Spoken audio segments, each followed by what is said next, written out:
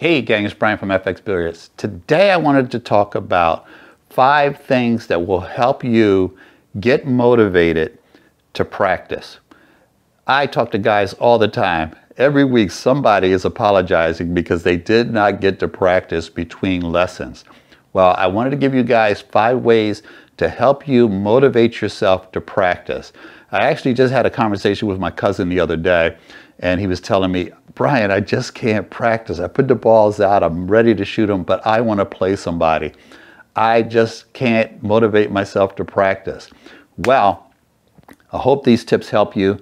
Number 1, make practice as convenient as possible. If you have a table, don't put the cover on the table. Put the cues out.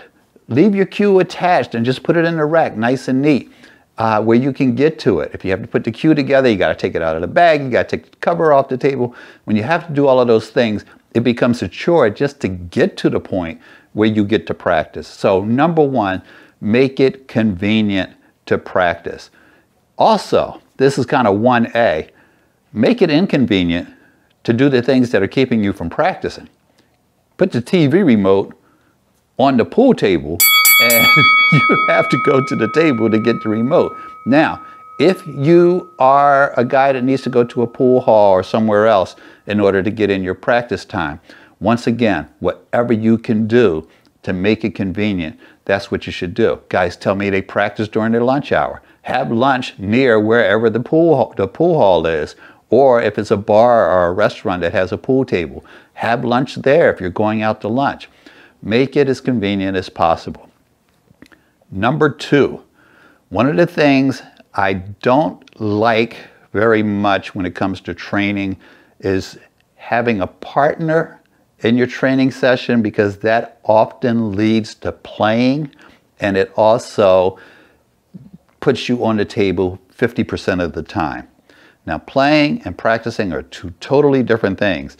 And if you get together with a partner and you end up playing, oh, let's play 8-ball, which always happens. The reason a lot of people are better than you is because they practice. And the reason you're better than a lot of people is because you practice.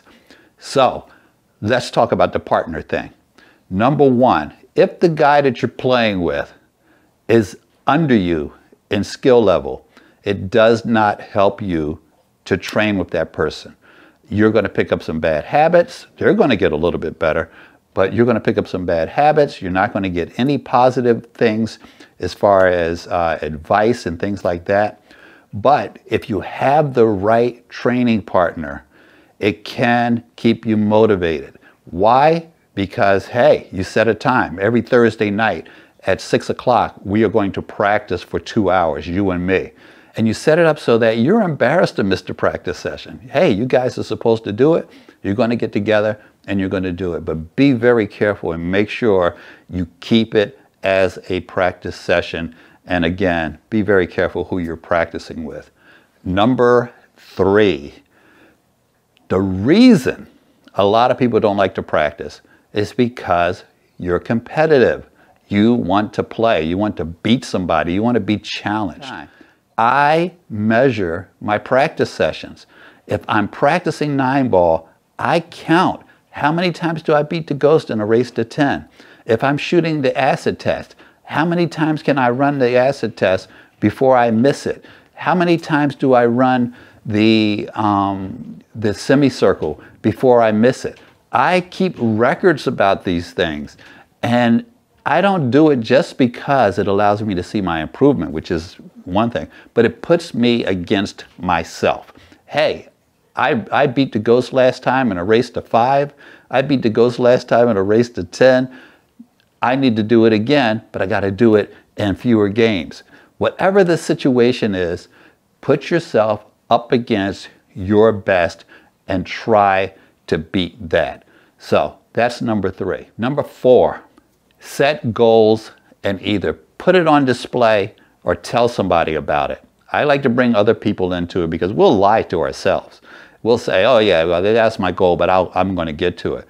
Tell somebody. Tell your wife, I'm going to be APA 7 by the end of the year, or I'm going to be the best person on my team, or display it where everybody, including yourself, can see it. This is my goal, to beat the ghost by 2022 or whatever it is. You need to put your goals in front of you and make yourself accountable. And a lot of us are motivated by different things. A lot of us have more maturity and more stamina and more commitment than some other people might. If you see these flaws in yourself, hey, I know I'm going to, I'd rather watch the football game than to practice for even 15 minutes, then you need to realize it. Understand, this is who I am. I need to do things to keep myself from doing this. So you need to be your own personal trainer very often in pool. You guys that take lessons from me, I don't hammer you about practicing. I'm not on you every week. Oh, you got to practice this, you got to practice that. I tell you, this is what you should practice because you are grown men and women, and you need to get yourself on board. Now, number 5, and this one is important, guys. Allow yourself to have short practice sessions. If you have to play somewhere else, and I can only get on that table for 15 minutes before my team shows up. I can only get to that pool hall for a half an hour. Or if you're playing at home, I have a busy life. I don't have 2-3 hours to practice every day, Brian. If you put in 15 minutes, you guys have heard me say this before, if you put in 15 minutes 3 times a week, you already put in 45 minutes more than the average APA player. They are not practicing. Most amateur players do not put in a minute of practice.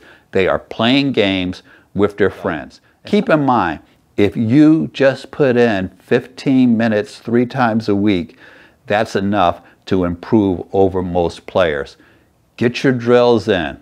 Run balls in rotation. Give yourself some kind of resistance.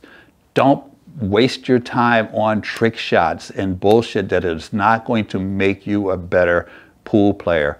Put in your time, even if it's just a couple minutes, and you are putting in a lot more time than a lot of people. That's all I have for you today, guys. If you're interested in lessons, hit me at FXBilliards.com with any questions that you have, and I look forward to talking to any of you about anything you need to talk about. Have a great day. Give us a thumbs up. If you're not subscribing to this channel, shame on you. We got 80,000 viewers and 30,000 subscribers. You do the math. Have a great day, and we will talk to you later.